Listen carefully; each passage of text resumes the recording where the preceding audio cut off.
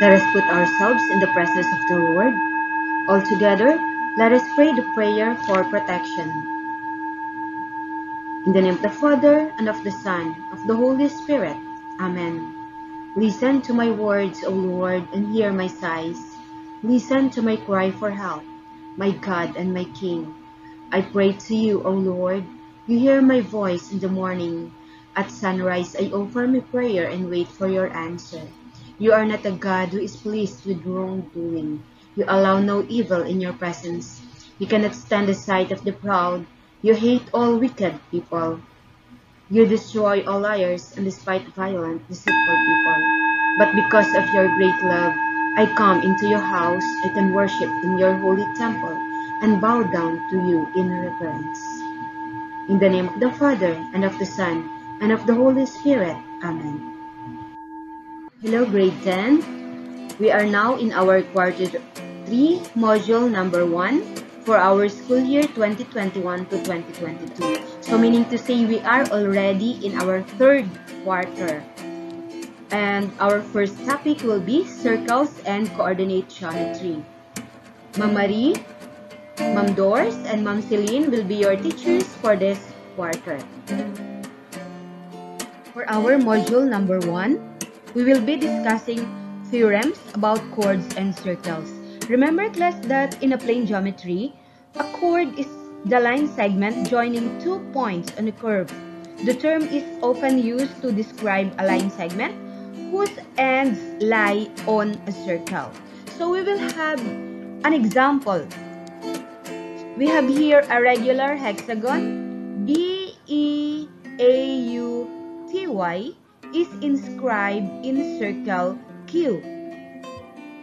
Okay, so when we say inscribe, the hexagon is inside circle Q.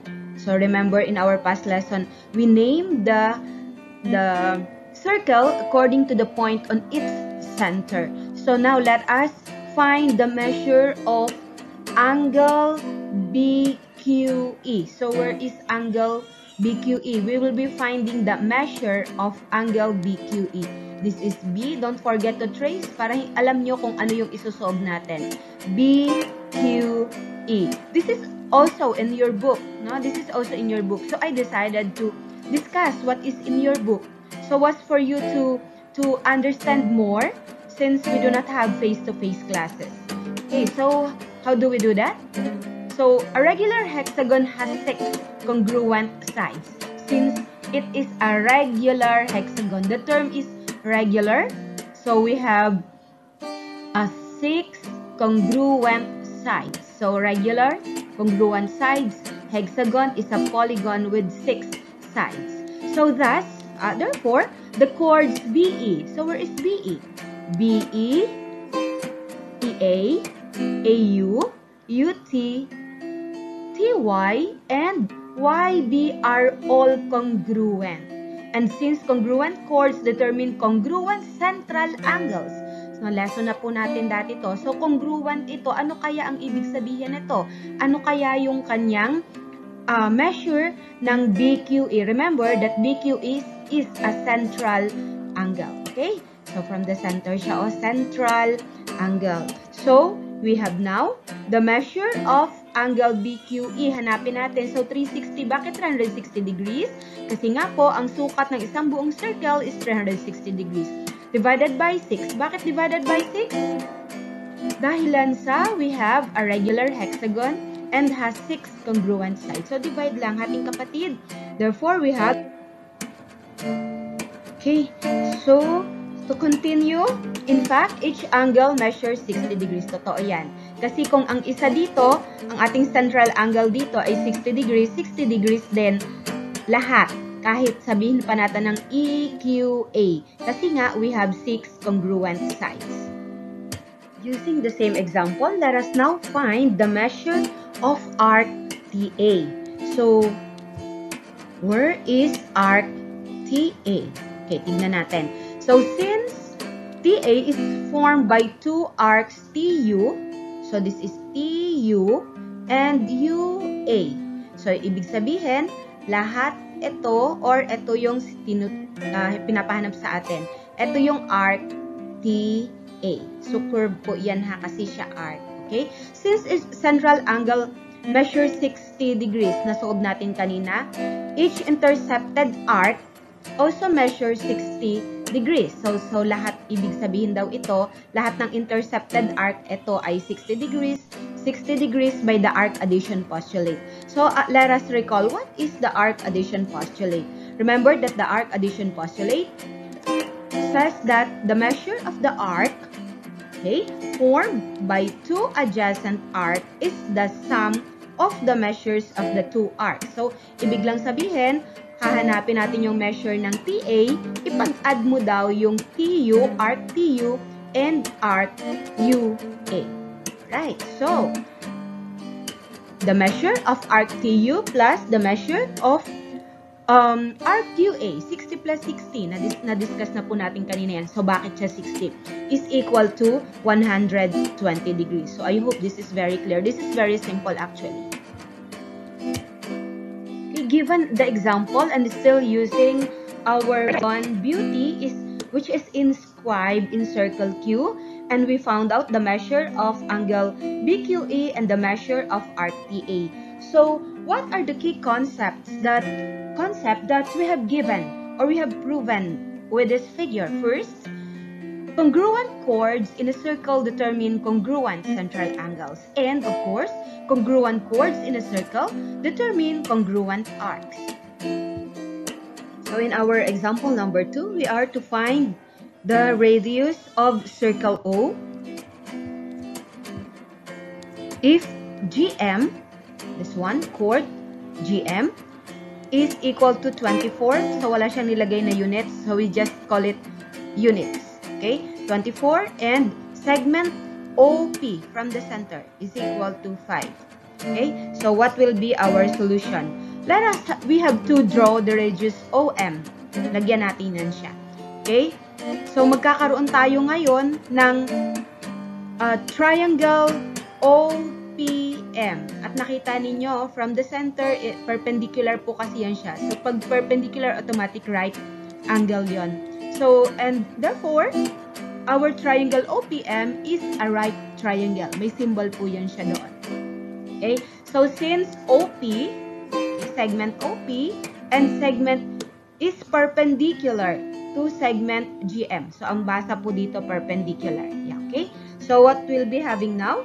We will have PM, nasan yung PM? Kalahati, okay? Is equal to 1/2 ng GM. Kita nyo naman, no? From the center, so may chord siya. Ang PM, ang measure daw ng PM is equal to kalahati ng GM. And therefore, 1/2 of GM. GM here is given as 24. And therefore, PM is equal to 12. Okay, so pero radius yung hinahanap natin. So what's next? Pythagorean theorem is a very important theorem in order to solve, no, the radius of circle O. So bakit? Kasi po nakapagawa tayo dito ng nakagawa tayo ng isang right triangle. So a Pythagorean theorem says that the sum of the squares on the legs, okay, is equal to the square of the hypotenuse. Ito po yung hypotenuse natin. These are the legs. Okay? At ang hypotenuse po natin is the side opposite the right angle. Kita nyo po yung symbol doon. So, kung nare-recall ninyo, dati ang ginagamit ni teacher dyan ay C squared is equal to A squared plus B squared. So, pansin nyo, baliktad yung pagkakasulat dito, pero parehas lang po ang ibig sabihin niyan.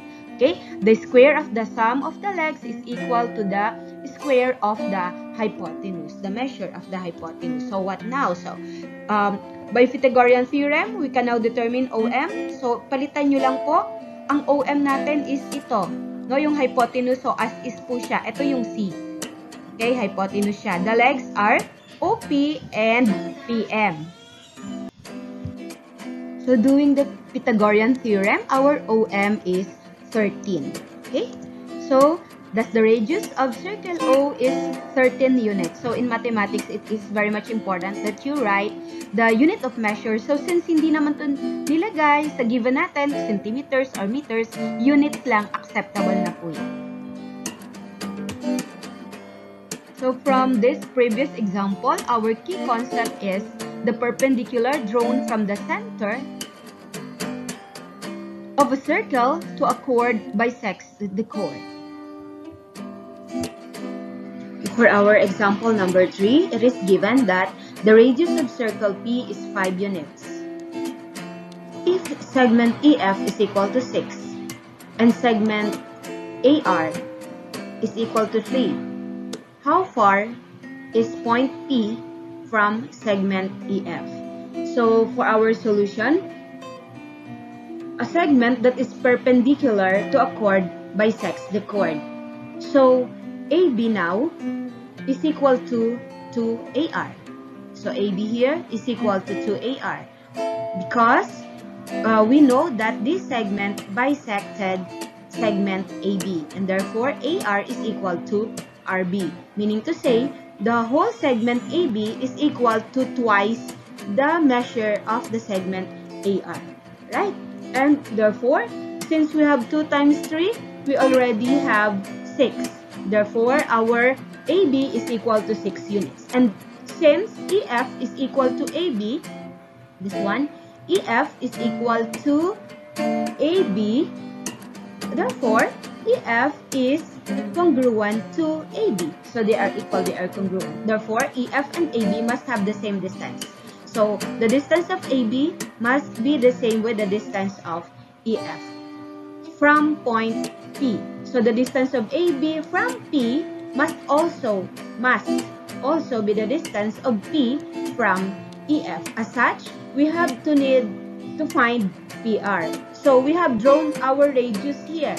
Radius AP or segment AP. And now we have made triangle ARP, which is a right triangle. So again, like just the previous example, we will be using the Pythagorean theorem to find segment PR. Recall that our AP is equal to 5. Okay, so since sabi dito, the radius of circle P is 5 units. So since AP is a radius, therefore AP is 5 units. So how do we use the Pythagorean theorem? Okay, the square of the hypotenuse AP is equal to the sum of the squares of the legs PR and AR. So substitute the values. 5 squared minus 3 squared, that is 25 minus 9 is 16. Therefore, PR is 4 units away from EF. So what is our key concept here? Remember that congruent chords are equidistant from the center of the circle. So not to lengthen this lesson, this video, I will be making another video for theorems about seconds and circles. So you wait for the link in your BLMS for theorems about seconds and circle. So what will you answer for our module 1 for quarter 3? 3 parts or 3 activities. Stretching activity, you have to answer this one. Tignan nyo pong maigi yan sa inyong textbook, no? Math Class 10.